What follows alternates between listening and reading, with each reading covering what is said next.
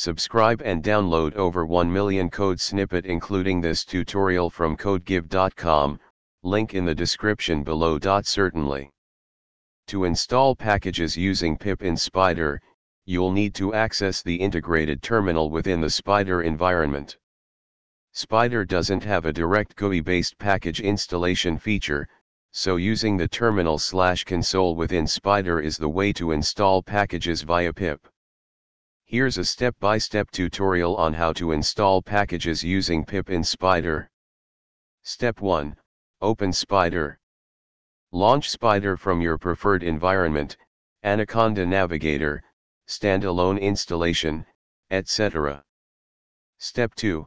Access the terminal/console.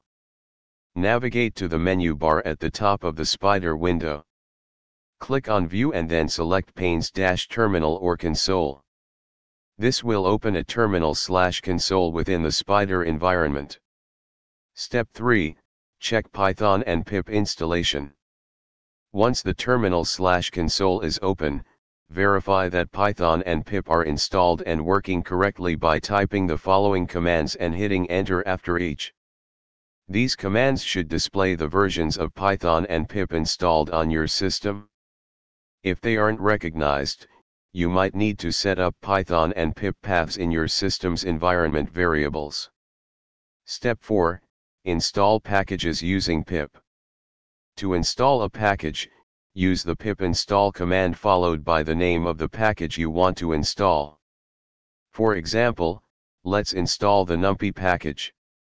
Replace numpy with the name of any package you wish to install. Step 5. Verify package installation.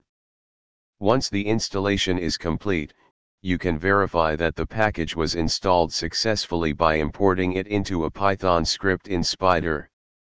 Run this code in Spyder's editor.